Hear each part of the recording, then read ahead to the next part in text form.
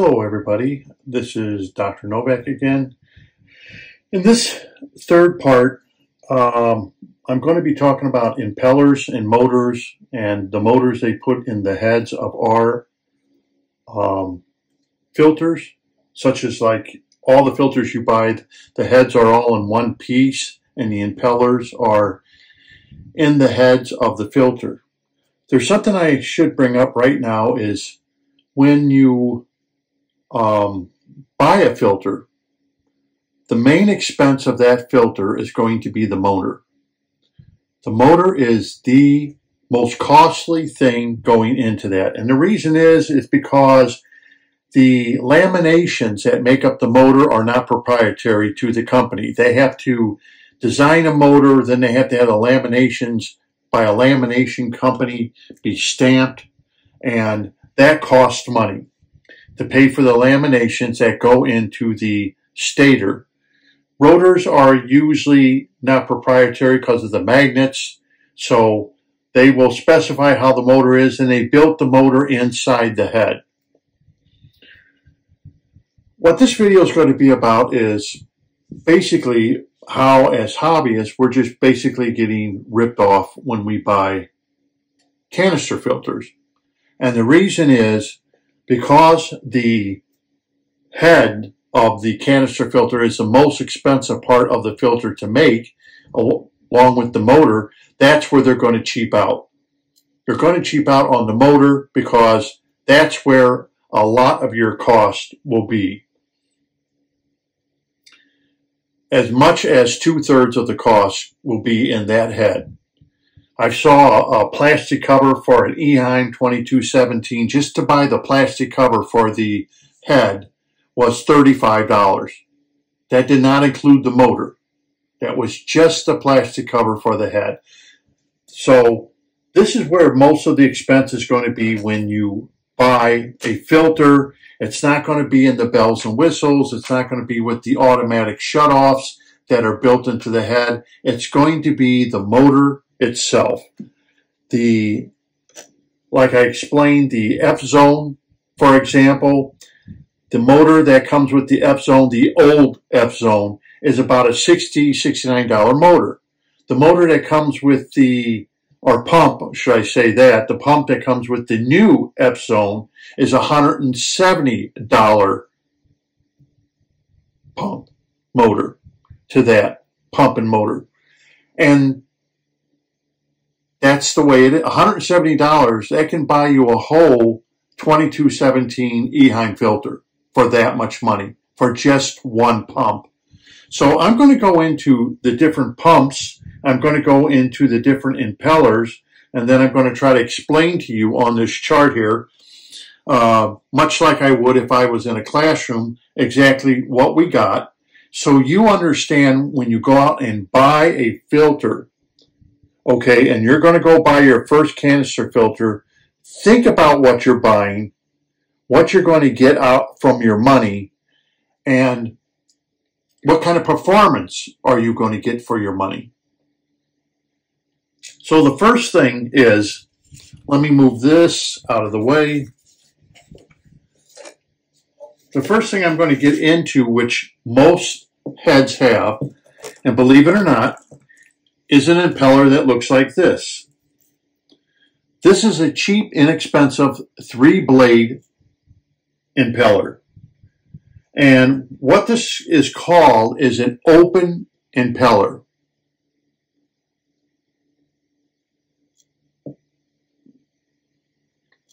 And that is the cheapest, most inexpensive impeller you can possibly make. They make it in 3-blade, and you'll see it in 5-blade.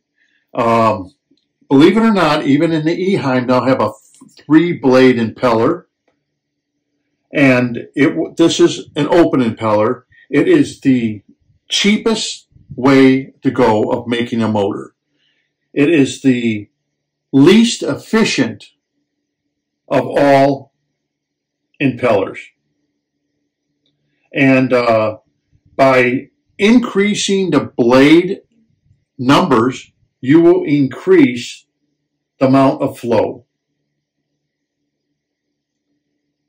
So in other words, the losses decrease by increasing the blade numbers due to the reduction of secondary flow for a certain limit. And that's exactly what you're doing. As you increase the blades, you decrease the losses. So whenever you see an impeller that has 3 blades or 5 blades, the 5 blade will be better, the 3 blade is the worst. It is the cheapest route to go. And that's why manufacturers do it, because then inside of this motor here is stators, and the stators cost money, and then you'll have to go with a different kind of magnet, and this will depend on what kind of flow are you looking for, because it seems like they want to make the flows and exaggerate with the flows because you'll buy it. You'll buy the pump. Now let's take this next pump I have here. I already have it open. This is a little different. We pull this apart and look at the blades on here.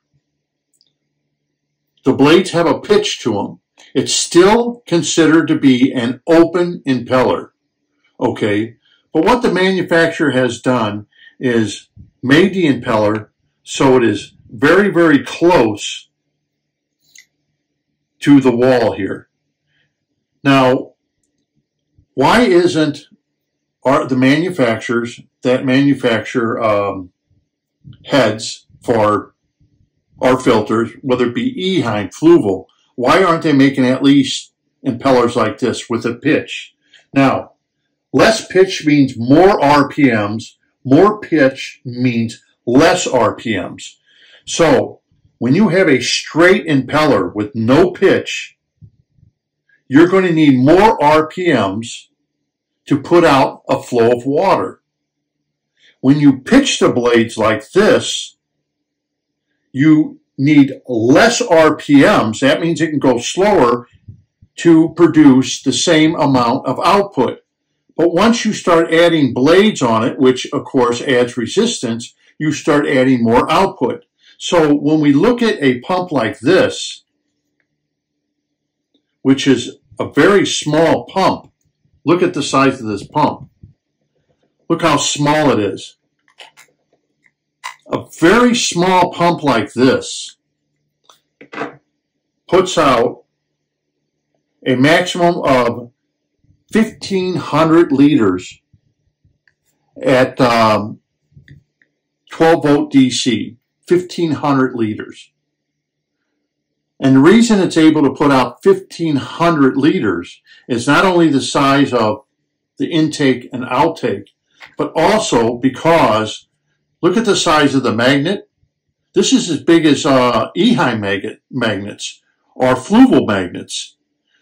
But look at the body of the pump, how small it is. And the reason they can get by with such a small little motor is because of the way they pitch the blades.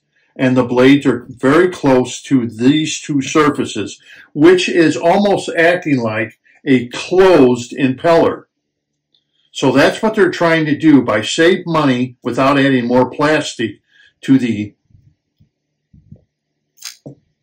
outer face and inner face. Without going through all that trouble, they just made it so the housing itself, the impeller is very close to the housing here and very close to this back wall here. This is going to kind of act like then a closed impeller to give you more output for such a small, tiny motor.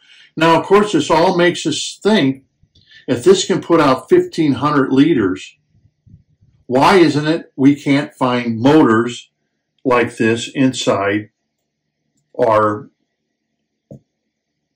canister filter heads?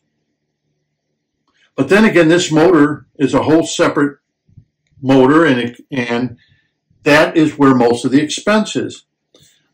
Another way of achieving something, you have this very expensive, this is very common for large motors, very common, is to make an impeller like this with the vanes on it. And this here is called a semi-open impeller. And the reason it's called a semi-open impeller is because it has this back plate connected onto the blades. You can see this in, you'll see it maybe in leaf blowers and stuff like that. You'll see something like this. These are very efficient, even though it has 5 blades, but look at the bent of the blade, the pitch of the blade. More pitch means less RPMs. So the more you pitch that blade, the less RPMs this has to spin to put out a certain amount of output, water. This is a very big motor to put out, and this motor only puts out, I think it was like 475 gallons an hour, something like that, this motor puts out for such a big, expensive motor. Now I want to show you the best impeller that you can buy. This is called a closed impeller. Yeah, excuse me. Sorry about that, everybody. I got a brand new camera here, so I hope the film comes out better. This is, I usually call this like a turbine impeller. This is called a closed impeller. Now this impeller that you see right here is the same kind of design that they use in the Fzone filters, whether you have the old filter or whether you bought the brand new filter. This is the most efficient impeller you can have. And the point of it is liquid is supposed to flow the path down here and be expelled out. Well, this motor is to a dustbuster, Black & Decker dustbuster, and you'll see this motor more commonly used in vacuum cleaners, dustbusters, and everything else, because this is the most efficient form of impeller. Now you kind of think, well, if this is the most efficient form of impeller, you can stick it this way, you can stick it this way. Why is it that our canister filters do not use an impeller like this? Well, costs more money. It costs more money to design an impeller like this and to design the correct housing so this would work correctly. Imagine this is going to be upside down because it's going to be pulling water through the canister into here. So what they're doing is they're cheaping out, because that's the most expensive part of the filter is the motor, and they're giving you the cheapest rot gut impeller that they can design for your motor to pass water through the filter. The next thing of it is the efficiency of the head to your canister filter. How efficient is it at expelling air that may get into the canister?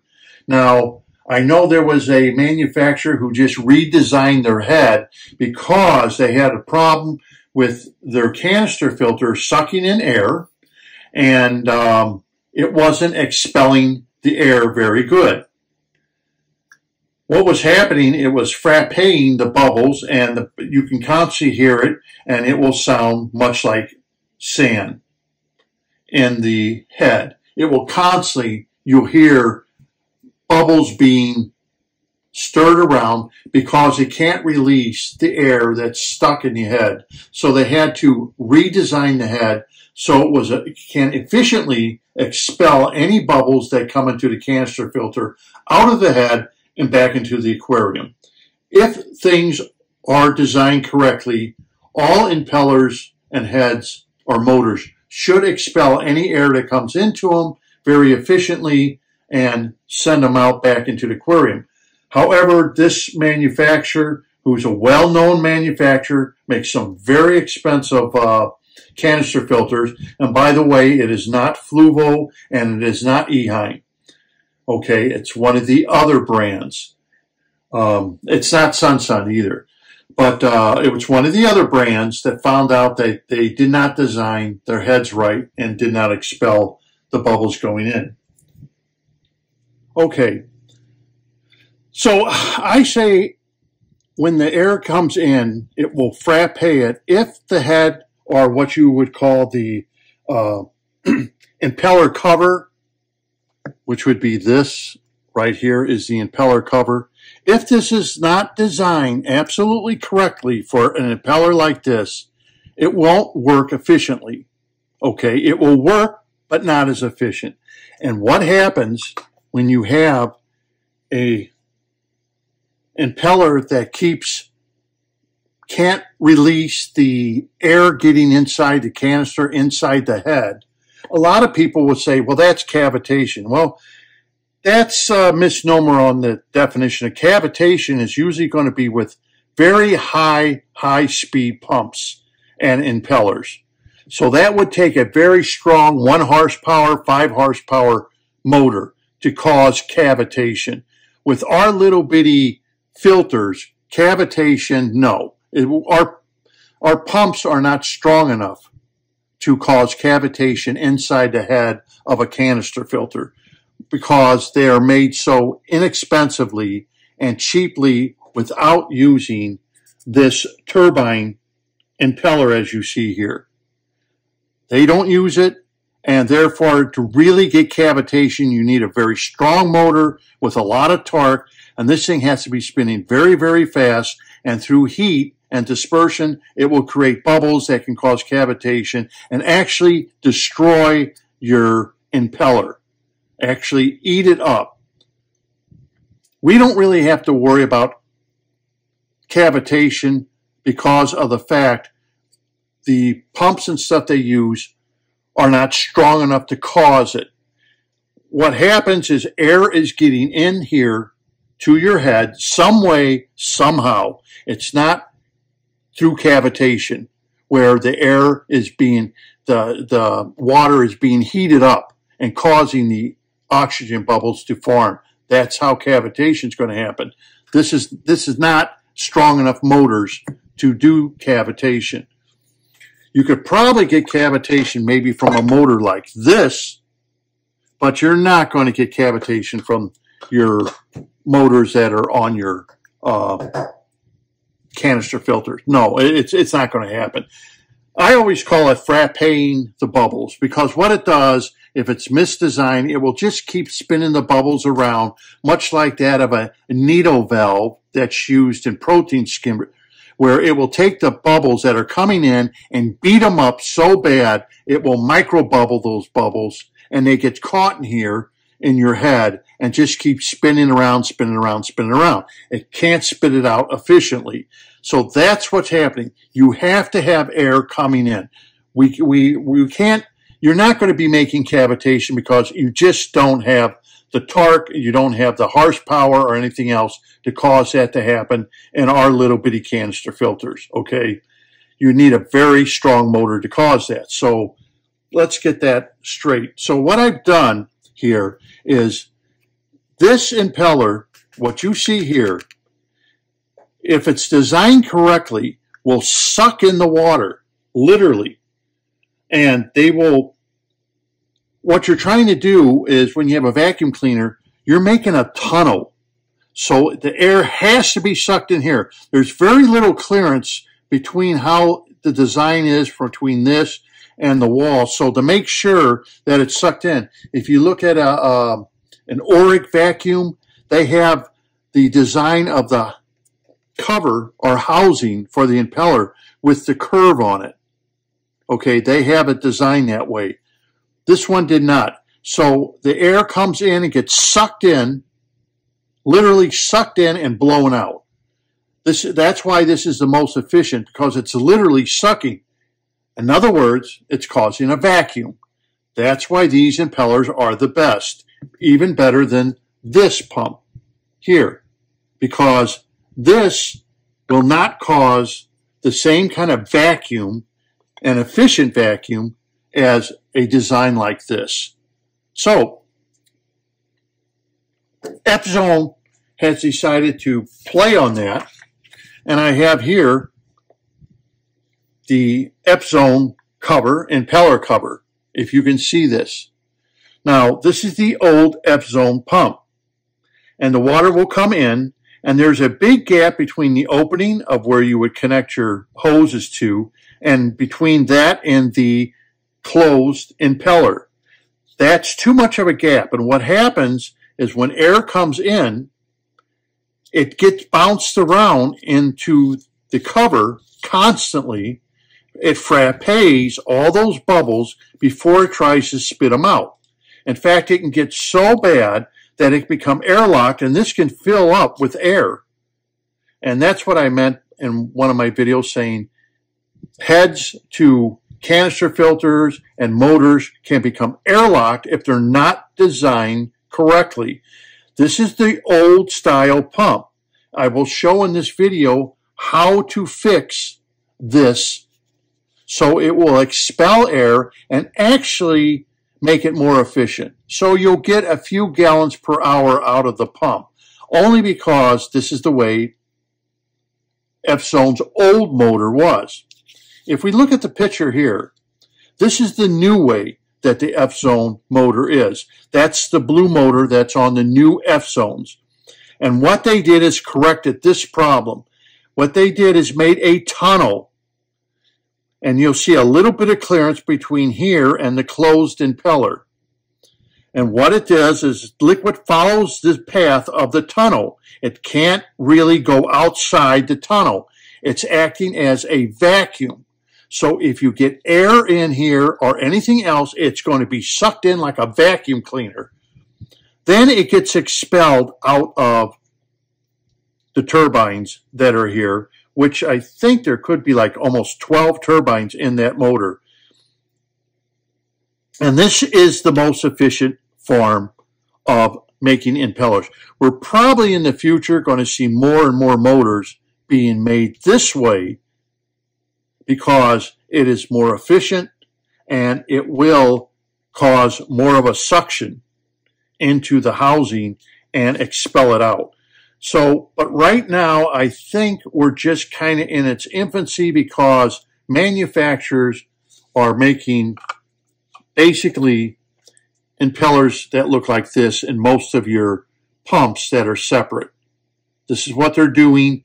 They're getting away from the straight blades. The better manufacturers are getting away from the open impellers that may have 3 blades or 5 blades. But that is going to take a while because that's money. And since the head is the most money they're going to spend, they're not going to change as long as you're selling. There's also another thing that all hobbyists have to understand. You demand the change that manufacturers will make. If you demand you want a more efficient motor, then you're going to go with the motors that have the blades on them, whether they have 3 blades or 5 blades, like this, because it is the most efficient, and you can get, what, maybe, anywhere between 5 watts, 7 or 8 watts of power to run something like this, okay? Whether it has the 3 blade or the 5 blade. If it has a 5 blade, and let's say it uses 8 watts of power versus 5 watts of power for a 3 blade, you're going to get more output, okay? However, when you start getting into the fancier closed impellers, like you're seeing here and here, you're going to need use more electricity. That's all there is to it. It's the laws of physics. You have more resistance, and therefore, according to the law of physics, you are going to have more horsepower behind that to make this blow out water, because you just have more mass to move. That's why they're staying away from it. You, the hobbyists, are dictating to the manufacturers that you want very, very efficient motors, but you want them to do the world of pumping. And it's just not going to happen because the laws of physics are against you. If you want an impeller or you want a motor to put out a lot of water, you're going to have to start getting into DC motors. You're going to have to start using more electricity. AC motors are going to have to start using more. Let's see, the amount of current that they're going to use. Like, for example, this motor here, what does it say? It uses 40 to 50 watts of electricity. So a lot of, for the Iwaki pump, a lot of people say, oh, that's a lot of electricity. I don't want my electric bill to go up. Well, then you get the little 3-blade impeller or you get the little 5-blade impeller, and you're not going to get the output of your canister filter like you want because you're demanding something that the laws of physics, they can't beat. This motor here is designed to go very, very, very fast. It has very little resistance. That's what makes it suck in the air, and therefore that's why it's called a vacuum, because it sucks in so much air, because that thing is probably putting out about 3,000, 4,000 RPM. When you deal with water, you're dealing with a lot of resistance. So this is what is the best way of doing things, but you can do tricks with this because if you look at the Fzone pumps, they're very small pumps. But it's the way they've been designed with the laminations, the windings, the quality of the laminations to give it as much torque as they can to put out 8,000 liters per hour. So this is the old one, and I'm going to show you how to take the old one and turn it into what is called a semi-open impeller. Because this is a closed impeller, but this one in the old pump. So if you have the old one, I'm going to have a disclaimer right now, though. Disclaimer is you do this at your own risk to modify this impeller. You can modify it, you can make it more efficient, you can make it so it will pump more, and you can make it so it will expel air very efficiently that gets into the head. Except the disclaimer is you do it on your own. If you're super clumsy, if you're not sure what you're doing, don't do the modification. Because I'm going to show you how to turn this into this impeller. This one will efficiently blow air out, and you'll even see when it blows the air out that you'll have big air bubbles coming out of it versus this one, as I drew, with micro bubbles. And that's exactly what you're going to get with this, with the way the old motor has been designed. I'm going to show you how to fix the old motor so you don't have to go out and buy a $170 new motor if you have the Fzone and your motor's working just fine. Like I said, though, I'll show you how to do it, but it's at your own risk on doing the modification. So we're going to get into that next. Okay, if you made it this far into the video, then you're interested in how to modify this pump. This is the Fzone pump to the old Fzone of what they used to give you. The new pump is basically the same size. It's blue.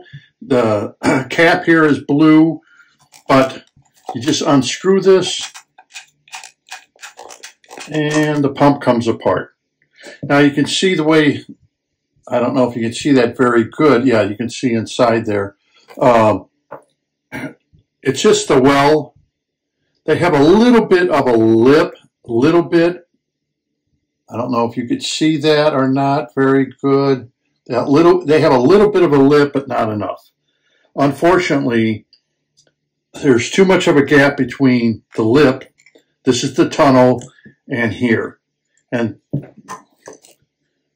looks similar, doesn't it?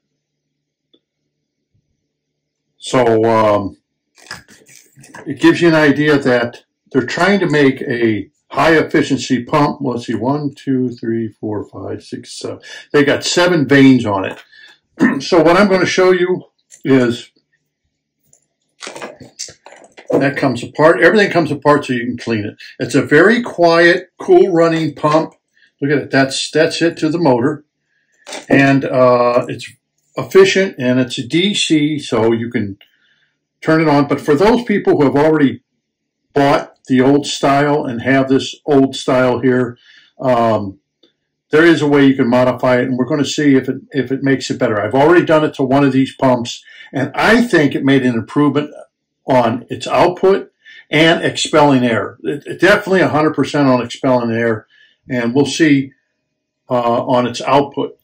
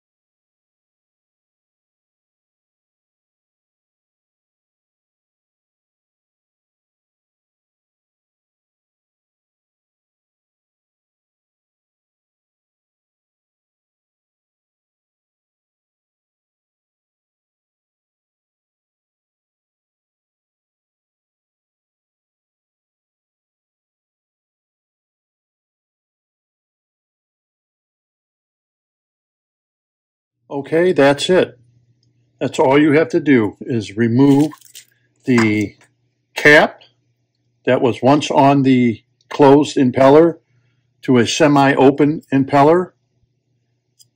And, you know, all this is really, they just glued it on. And it's really not that tough to break away. As you can see, use the snips and sandpaper. Now, I sanded it and everything. The reason is you want to make these impellers here, the blades, smooth. Okay, you don't want them to have ridges. You want them to be nice and smooth so the water moves nice and smooth across the blades and out of the cover. Now, when this goes on onto the cover, it's hard to see in there, but there's a big gap between the impeller and here, and that's not the way it's supposed to be designed. That's not the way this is supposed to be designed, this cover. This is supposed to have a piece coming out further, and it's supposed to come very, very close to the face of this, or even wrap around the face a little bit of the impeller. So if it comes out and wraps around the face of here, then it will have a pulling effect like a vacuum. But they didn't design this quite 100% right. That's probably why the pump only costs $60 or $69. This isn't quite right. You don't have to do anything to this. But now when this goes on, there is a big gap between the impeller and the face of here. And this is not long enough. There's where the downfall of the efficiency of this impeller comes in. Now, you have a multi-blade impeller. You've just taken off some of the resistance off the impeller so it will spin faster. Remember, all this causes resistance and weight, yet you may not think, well, this is very heavy, but yes, it does cause resistance and it does cause weight on the whole impeller. So, bubbles and canister filter starts frapping the bubbles inside of here. And once I did this, that ended that. Then you can see it blow out the bubbles, big bubbles, small bubbles. It doesn't frappe it to micro bubbles. And it blows it out right away, and the pump keeps running, and I noticed no reduction in output, where if it had the cap still on and ran, this thing could start getting full of air, and I noticed a reduction in output. So let me get this thing together, and then we're going to test it on, does the output look better than what you saw in the very beginning of the video. Okay, if you made it this far into the video, then you're interested in the canister filter, the Fzone canister filter. This is the old style pump. And I wanted to take a picture of the outflow so you can get some idea, does it look like it increases or decreases the outflow? And for those of you who have made it this far, of course, I'm going to assume that you're interested in seeing how the pump can be modified. So we'll get into that next. Okay, so everything's hooked up. It filled itself up. And this is the output now with the modified pump. Nothing's leaking. The only thing I have left is to date the canister of when I changed everything, but this is what it looks like. Like you said, the hosing here I have not changed, and this is what it looks like at 100% output. So I guess you could be the judge of, do you think it's better now, or was it better before I modified the pump? This was the button lemon fern. You buy this at all your hardware stores and everything. But that's it for this video.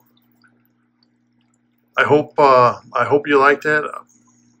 Is it worth you doing the modification? As I will say, don't do the modification if you're not sure what you're doing. And if you feel it's not justified, then don't do it. Okay, it's an easy modification to do. Set up the canister, but definitely don't do it if you feel uncomfortable. And I'm going to tell you that right now. But this is the output of it now compared to what it was. You be the judge whether it's worth doing, or if you're having an airlock problem where some of the air is being locked into the canister. But yeah, I think it's better.